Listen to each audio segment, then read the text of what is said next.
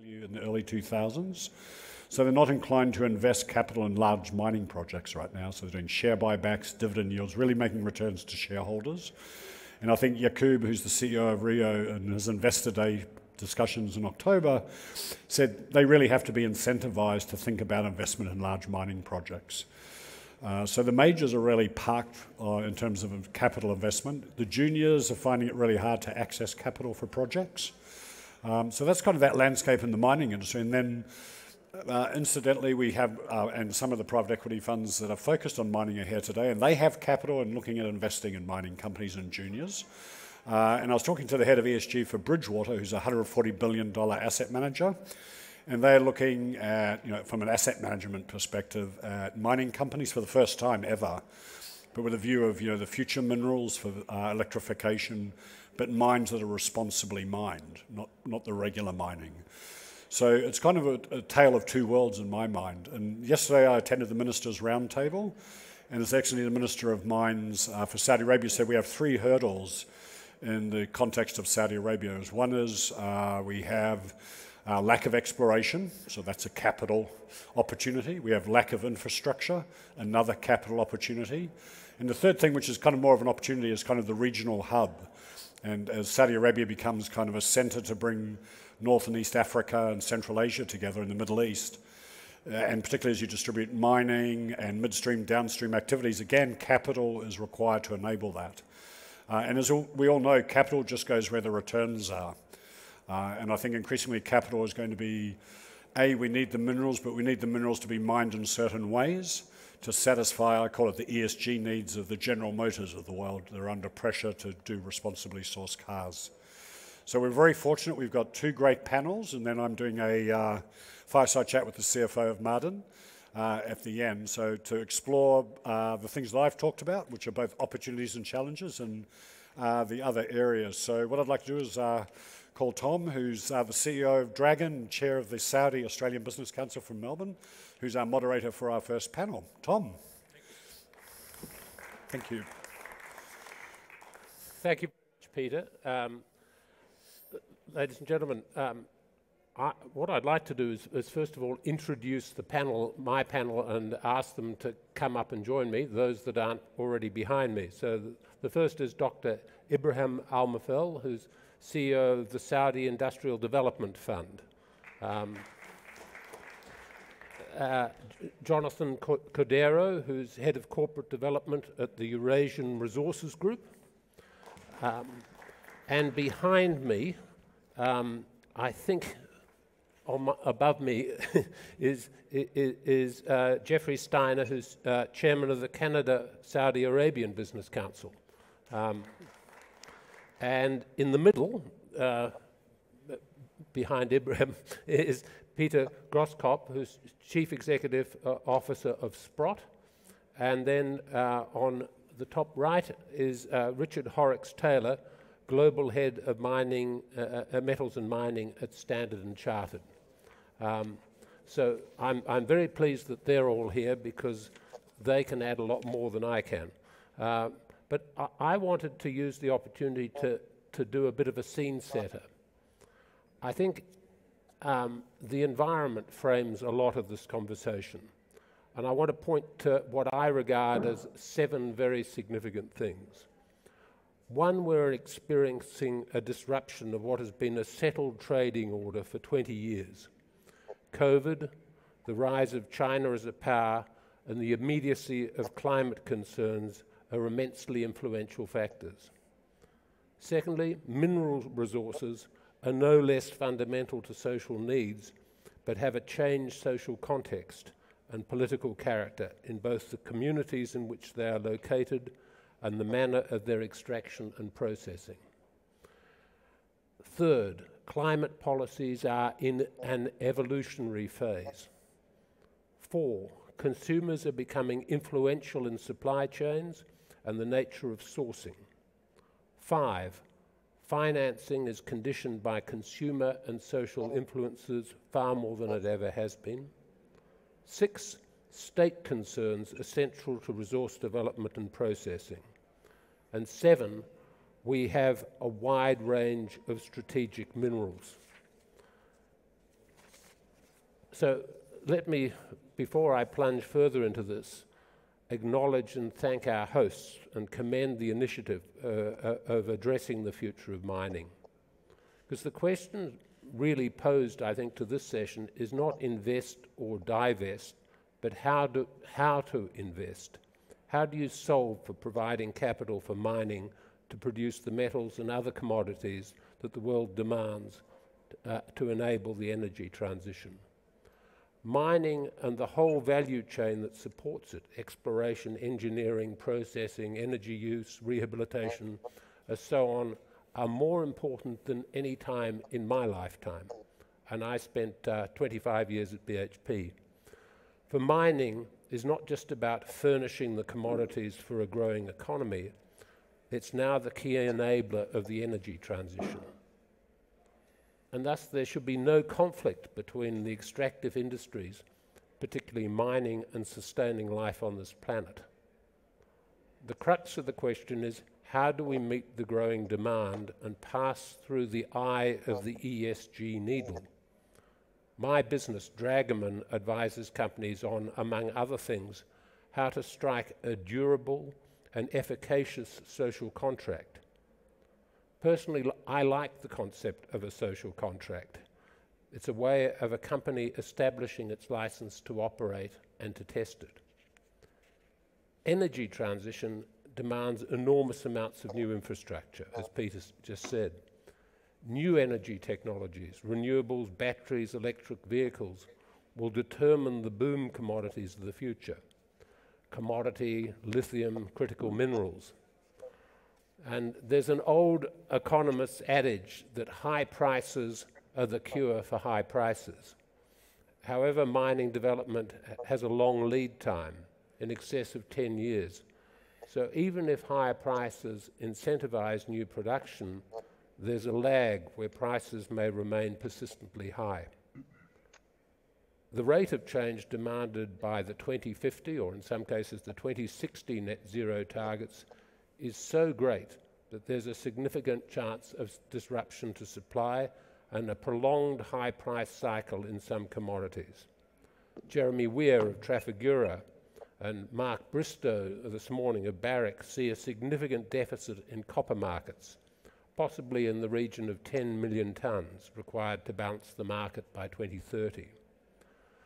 The decarbonisation imperative will likely force buyers to accept higher prices unless alternative technologies can be found.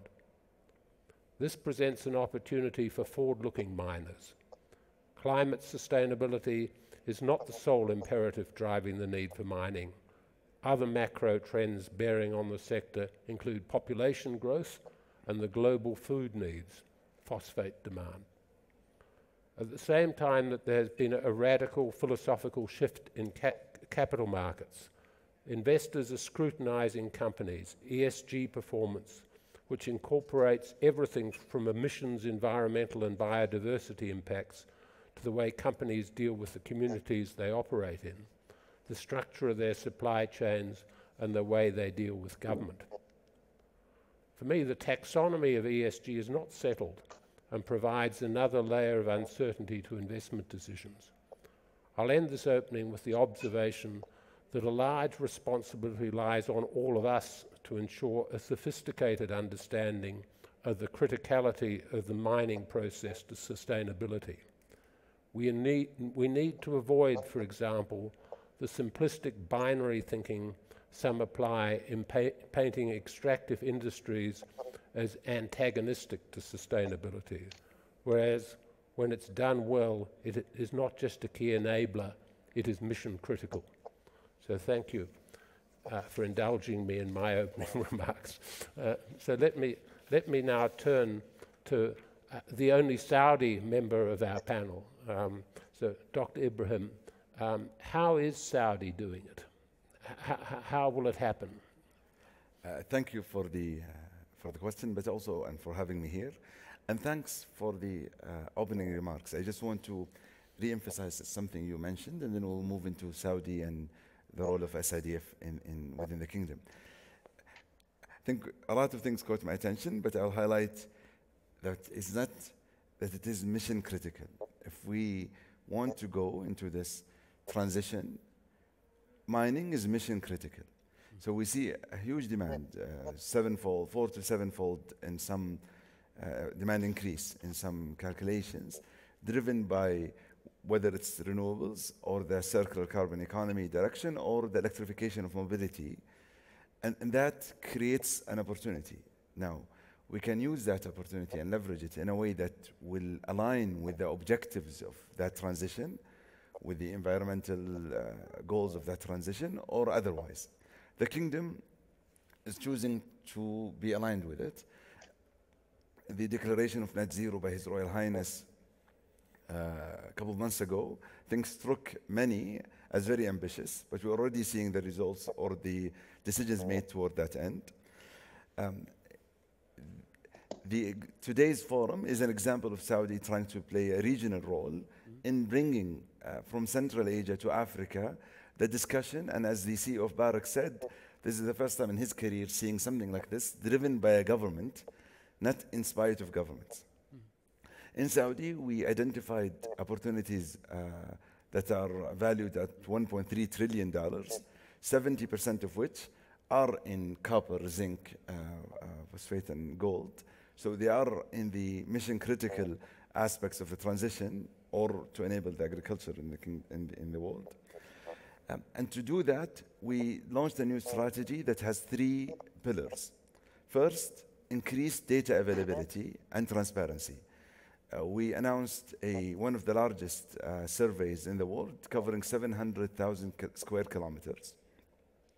Second, developing the value chain around the industry, and as His Excellency the Minister said earlier this morning, that it's imperative to do so before mining to make sure the inputs needed for the mining activity are available, and post-mining to create the needed logistics and demand centers for the outcomes of the mining industry.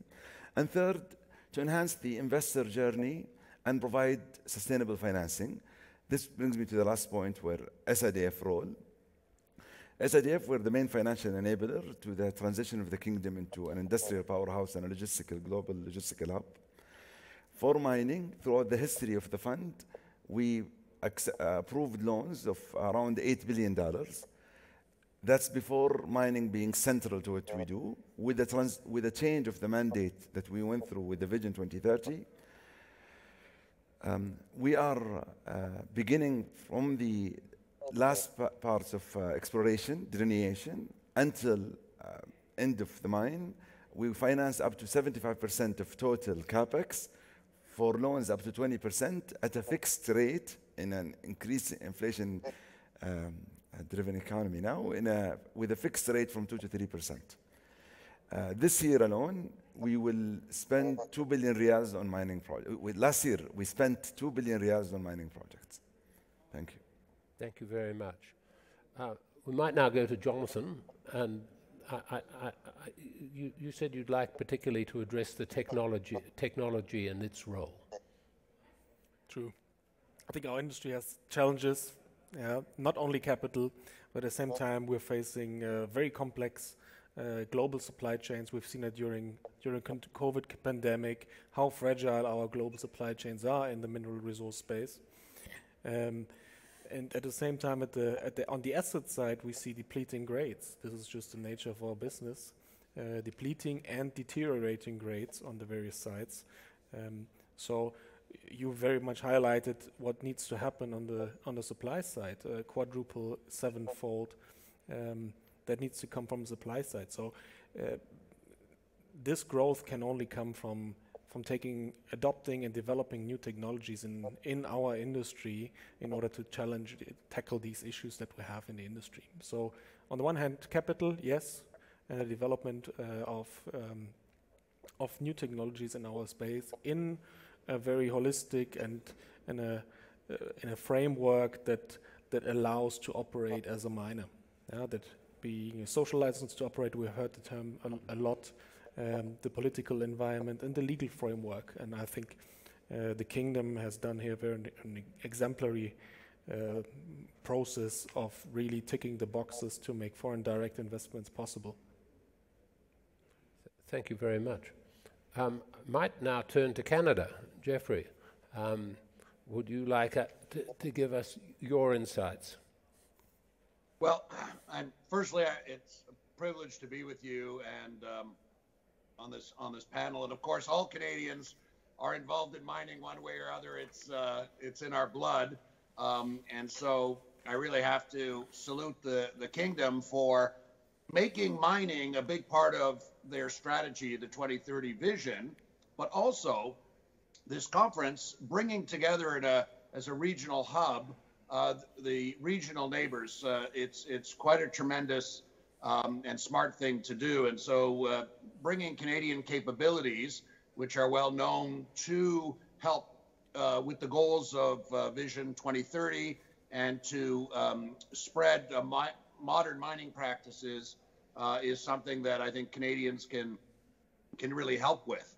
I'm very bullish and optimistic on the opportunities, the need for capital, because mining is maybe not what people envision of 20 and 30 years ago. The technology, clean tech, robotics, AI, worker safety, the digitization of mining. This is a very advanced industry that has been focused on CSR, which is ESG is a new variant of CSR. And so modern mining standards, of course, Canadian capabilities are focused on environmental and social outcomes. This is an area actually of strength in the industry. Peter earlier talked about, the returns for investors has been mostly where capital costs were way over estimations. And so there's an area where we can use some more people and the discipline of private equity and the banking community to make sure that the mining companies can deliver these capital investments and deliver these new technologies on a reasonable basis, and I think they can. And I guess the last thing I'd say, Tom, is the industry being confused perhaps with anti-environmental or what have you is maybe really only in thermal coal.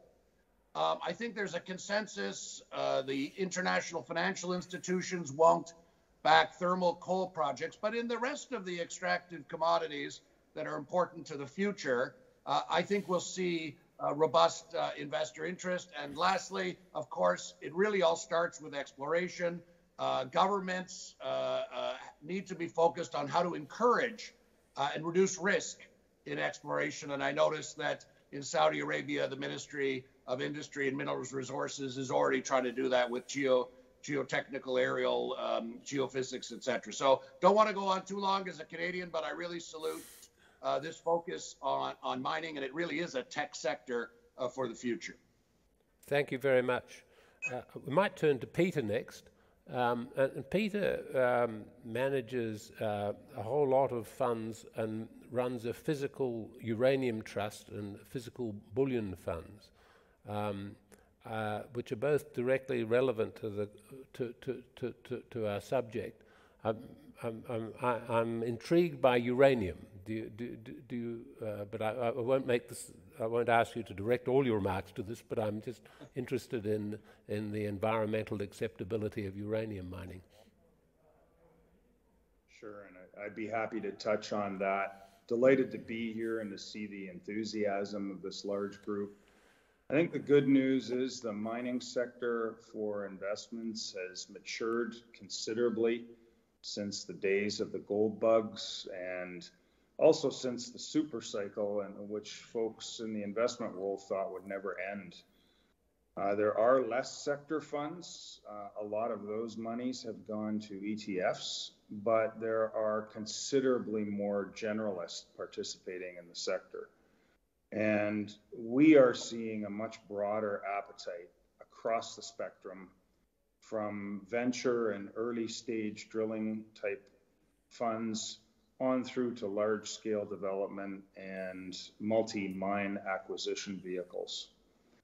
These are being supplied by PE funds, structured funds, hedge funds, and large generalist investors all the way through to endowments and even some sovereign investors. So it is a healthy, growing sector, and we see interests and incoming investor interests growing each year. There are challenges. I think the bar has been raised considerably and that the hurdles are higher. So there are more needs across the permitting side, social license, and certainly as we saw last year, we will see this year on the engineering and costing side, where there's increasing diligence and the need for good information. These all lead to longer timelines and more expensive projects, unfortunately, and there are higher market cap hurdles for public companies. Of course, higher ESG standards, just in general, there are more boxes to tick for companies as they achieve their investment capital. Just touching on uranium to answer your question, it's a sector that was left for dead as many governments and a couple of well-known accidents prevented the sector from growing. And in fact, many countries decided on decommissioning nuclear capacity. We just don't see that the numbers stack up for a clean, decarbonized grid without the major backing of nuclear power. And of course, it was a well-known fact in the uranium sector that production costs were well above the current price. So we saw this need for, first of all, an investment fund to sweep up the unallocated inventory, and secondly, for a much broader group of investors to start to build large-scale uranium production projects for the capacity that a larger nuclear grid would require. I think that's in the process of happening. I think it's very healthy. The rebound in uranium is healthy, and we think it's here to stay. And it's somewhat remarkable how much investor interest there is all of a sudden after having been, very, very slow for many years. So it's definitely a sector that's in the spotlight now. Thank you very much. And I'll turn to our last panelist, Richard Horrocks-Taylor from Standard & Chartered. And Richard, you must see the ESG issues up close. What kind of insights can you give us into the demands of the capital market on ESG at the moment, and how informed perhaps the taxonomy is? Thanks, thanks, Tom. Hopefully you can hear me. I think as a the energy transition is really the key theme that's driving, I think, all the activity within the sector at the moment, whether it's sort of the major mining companies selling coal assets through to really a rebalancing towards future-facing metals, and that includes the battery supply chain, lithium, nickel, cobalt, other commodities, and we've been at the forefront of advising groups in that space in the last sort of 12 to 18 months. And I think what we do see is if you look at the Middle East and you look at Saudi, the really exciting thing is it's perfectly placed to be at the center of the metals revolution that we're going to see in the next 20 to 30 years. It is the perfect place to produce renewable power, and the ability to, over time, develop resources and infrastructure to produce green hydrogen could fundamentally change the sort of metals and mining sector globally. So as a region, there's a upstream opportunity, which is the main focus of this conference. And I think there's a great initiative that's been taken by Saudi to sort of set up this conference this year. But I think as we look at the supply chains and we look at sustainability, really this region could really be the driver of the future for the sector.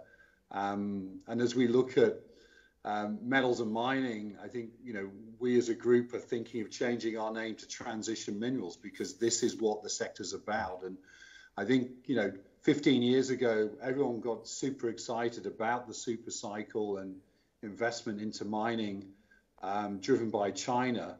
Now we have a very different thematic and backdrop with a very different capital market sort of setup. Mining at the moment is less than 1% of the S&P 500. It's been a rounding error for the last 5 or 6 years. Been very few banks that have been investing in metals and mining. Standard Chartered is one of the few that has done that in terms of putting the team together under me that we had done in the last few years. And I'd say the opportunity here to reposition the sector is very bright, and I think that's why we've seen so much interest in this conference over the next couple of days. So I think as we look at where the opportunity is going to be, definitely there's a regional opportunity here, and I think Saudi is taking a leadership role to sort of bring the investment in. But I think the link with that downstream metals hub and the opportunity to create a much bigger presence, both upstream and downstream in the region, is going to be keeping bankers like myself and others very busy around project financing, around bonds, and obviously there's an equity capital markets and strategic equity angle to raising capital. Well, I think that's a very strong endorsement. One should always be pleased when the bankers are enthusiastic about a sector. That's a good leading indicator. I'd just like to ask the organisers if they can tell me how much time we have left, but I can't see any. Maybe we can just keep going until they stop us. Sorry? Sorry? 30 minutes. You've got about, say, 10 minutes. 10 minutes. Okay. Thank you. One question, and I don't know which of the panelists would like to take this, that I'd like to put, is one of the challenges mining has is it is so energy intensive itself. And the emissions it produces through its process is one of its major challenges. And how significant is that as an issue for the industry? And is it something, Ibrahim, I don't know if you'd like to address this, but is it something that work is being done on, particularly in the kingdom, where you see it as a third pillar of the economy? Is that an issue that is high on your list of things to address? I think also being an energy country, yep. with oil being an industry we've had for decades already, we have experience with this. And when the Minister of Energy called for the circular carbon economy, front and center was the oil industry, before even going to the mining industry, which is energy intensive in its own right to extract. I think focusing on circular carbon economy is the main, at least from the kingdom perspective, and we took that in the agenda in the G20 last year, it's the main path forward. And if we are serious about addressing it, and as the CEO of Barrick said today, we are adult about understanding the challenge we have, and we'll look at it as adults, we will see that circular carbon economy and leveraging some of that emission to help in the production itself is a path forward. We've had examples in with Saudi Aramco, with SABIC, where not only we reduced the emissions, but we leveraged the emissions themselves to facilitate the process. So we not only captured it and we use the carbon, yes, to reduce the footprint. And I think that as a path forward is the message we would like to convey. I've just been informed that 10 minutes is 5 minutes. So, what I was going to do is actually ask each person, each of the panelists, if they'd like to make a last remark or observation. So we'll come back to you, Ibrahim. Would you like to go next? I'll leave the word to my other colleagues here to go first. Okay. Well, we might ask you, Jeffrey, if you'd like to go, if you have any observations.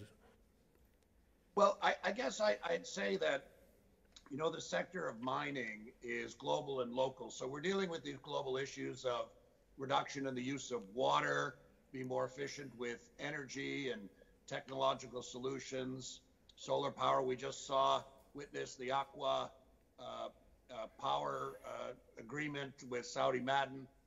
So technology and this new awareness, I think, will help resolve this. We can't forget that there's enormous supply chains in mining projects that help and benefit the local area where the mine is to be. And so with modern approaches to on ESG, to dealing with the community, to making sure that the local economy benefits as well, we have a tremendous good news story in so many of these projects and possibilities for the economy globally and locally. So I like to remain very bullish, and as a Canadian, very supportive of this sector and the players that are coming to the table here at this conference and on this panel. It's great to be with you. Thank you. Shall we go to Peter and then Richard? Sure. Well, just to perhaps state the obvious, the capital markets and investment funds are very much open for business in this sector. We're looking for opportunities, particularly those that can be commercialized. So end markets and sophisticated investors like exist in this audience are ideal partners to sponsor projects. And we would look forward to trying to review some of those together. Thank you. Let Richard give you the last word. Yeah, no, I think as I mentioned, you know, Saudi in the Middle East is extremely well placed to be really the crossroads and the heart of the industry going forward. And I think we as a bank are keen to sort of play a role in bringing not just investors but you know, corporates globally together. And there's a real melting pot between China and Asia and other parts of the world that are looking to invest into the region. So we're keen to be working in Saudi, where we've got a presence now, and within the region to sort of to drive that forward. So it's going to be an exciting few years, I think, with in the region. I think we've now run out of time officially. So it remains to me to thank all of the panelists, particularly those that are up in the middle of the night or the early hours of the morning. And let me just end on one note. I've been coming to the Kingdom for 14 years on a very regular basis. One thing that I'm certain about is if the Kingdom sets its mind to doing something, it will happen. And this country has changed completely in the time I've been coming. Absolutely, here. yeah. And it achieves its ambitions. So, and it sets high benchmarks. And so thank you everyone for participating, and thank you to those who have listened. Thank you.